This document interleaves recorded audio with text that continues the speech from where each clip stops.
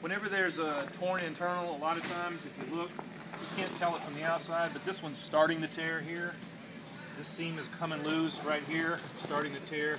So actually, rather than one internal, there's several that are going to need to be repaired. The customer doesn't always see that, but as you can see, it's there. If we leave it like that and just repair this one's going to tear pretty soon. So we're going to go ahead and take care of all that. All right, we just repaired the internal. Come over here and look. Went inside, redid the baffle. Nice straight floor.